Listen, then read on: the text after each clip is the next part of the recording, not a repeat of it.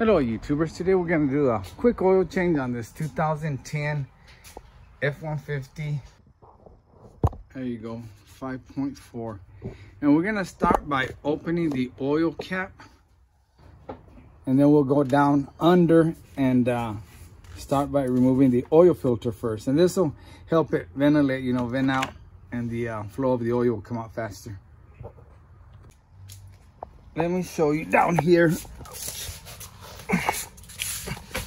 Oh look, a bolt. Oops, somebody must have left without a bolt in the vehicle. Nah, that was an extra one. Okay, there's where the filter is. If you go through the bottom, it's easier to get it through the top. I'm just gonna show you this little drain that they've got here. That's a little drain. When you loosen that filter, it should drain through there. It always drips through the back end. Let me show you how that looks. Here's that little drain. It should go down and come out through there. It's right under the oil filter. So let's loosen that up. Okay guys, I'm gonna go through the top, and I'm trying not to hit the camera. It's right in front of me, but I want you to see, have a good look. I guess I'll go around you guys. Come on.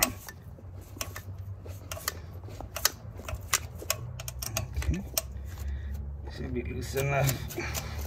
Gets caught back there on that radiator hose.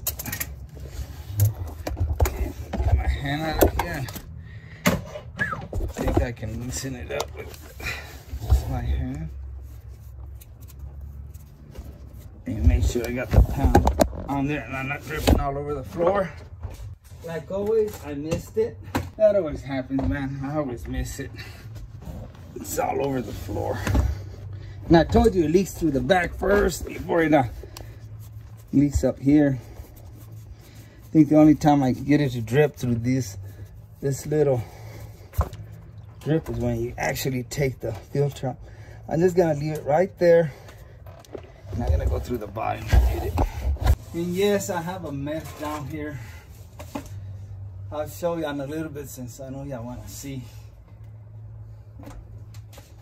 Y'all can laugh at me. Let me take my watch off too. Okay, you want to dip your finger in the new oil and just lubricate this gasket. That way you'll get a real good seal. Just put a little oil on there. It could probably be used oil, but I always try to use the new one. Okay guys, I'm gonna try to get this filter in there without hitting you guys.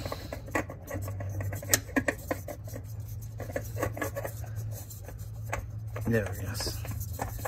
There it is.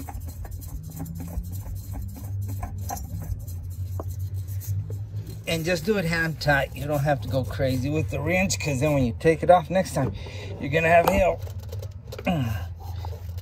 Sorry, with the camera. There we go. And that's good enough. Just get it tight with your hand. Here's that tub I'm using, and here's the mess I made. See, my aim ain't good. Let me clean that mess first before I drain it, so I can clean the other mess I'm gonna probably make.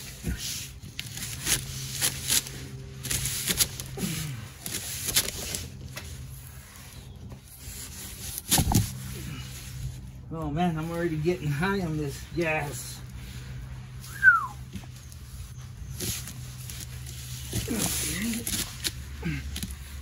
That'll work. Okay. Let's see if we get it right this time. Okay guys, this is a weird one. It's a 16 millimeter. That's an odd number. I tried a 15 and it wouldn't go in. Wow. Maybe a 15. Maybe I just didn't get it in there right. Okay. I bet y'all get this one right. I bet y'all won't make a mess. Let's break this baby loose. Okay, now I think I can get it. Yeah, okay, let's get this ready and see what happens here. Awesome, I got it in there, guys. I'll show you so you don't think I'm BSing you guys. Look, doing. Okay.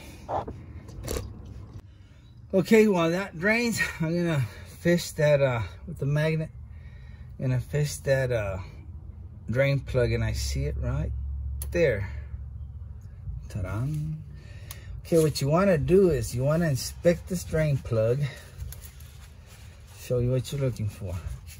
Make sure this washer is on there and it looks good, and it does look very good on this one. They can be plastic, aluminum, and they can be black, white, different colors depending on your vehicle. That's good, so we're good on there. Then you want to make sure you clean here, make sure there's no debris that's gonna prevent you from getting a good seal. And then you proceed to put it in.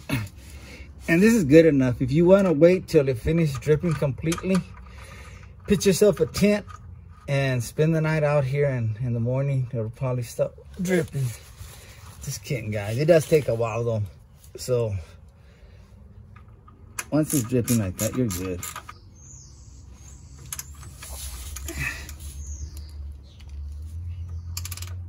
Okay, there, it's tight. Just kind of snug it up, and that's it. And when you turn it on, you're gonna look under here and make sure it's not leaking. If it's leaking, tighten it up some more. So clean this very good once you put the bolt back in there. That way you can see if you're gonna have any leaks. And something I forgot to mention, when you take this filter out, make sure this gasket came out with it, because sometimes this gasket will stay stuck on the vehicle. And if you don't pay attention, you put the other filter with the gasket it has over this gasket, and you're gonna leak. So make sure this gasket comes out with a filter when you take the old filter off, and it did on here, so we're good. All right, now we're ready to go up the top side, and I thought it was 6 quarts, but the guy told me it takes 7, so let's see what it takes. Okay, I put 6 quarts in it. I'm gonna turn it on for a few seconds and then take the reading.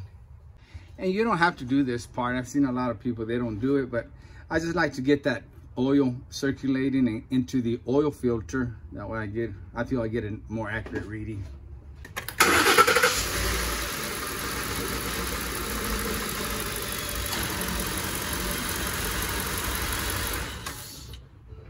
About 5 seconds or so. And my lighting sucks. I need to get some new lights, or not new light bulbs. Okay, don't take the first reading. Wipe it clean. And this is the one that counts. Here we go. Drum roll. And I'm blind as a bat, so I'm gonna have to look at it in the light. Okay, I came back now. Dang it, that dude was right. Still needs another quart. Okay, let's check it again. We got 7 quarts in there.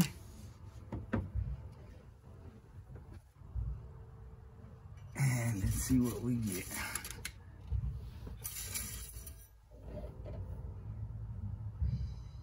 Okay, I'll be right back.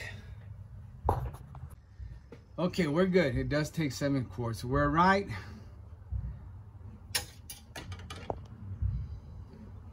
Oh, I can't focus. We're right here, just a little bit below those crosses. So we're good. We're real good right there. So it takes 7 quarts, and let me show y'all what y'all can do. It's kind of tacky, but no one's gonna see it really. You can do this number. I put on there 7 quarts, and it's 5W20. And we use mobile 1. That's what the customer wanted, so we use mobile 1. Use your preference, I guess, unless it actually specifies a specific oil. Use that oil. Okay, while the car was running, we came down here and looked at that plug, and it's dry. There's no leaking, so we're good down here. Okay, now we're gonna reset the oil light. Turn the key on. Don't turn the vehicle on, just turn it on to where all those lights come on. Some vehicles will have a reset button here, but this one doesn't. So what we're gonna do is we're gonna go to this button here, click it till we get to this. Let me zoom in.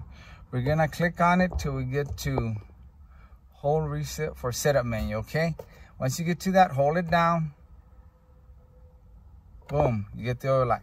Now to get it to 100%, hold down here and it'll start counting down. 100%, there you go. There you go, oil life, 100%. Turn the key on and see if it worked.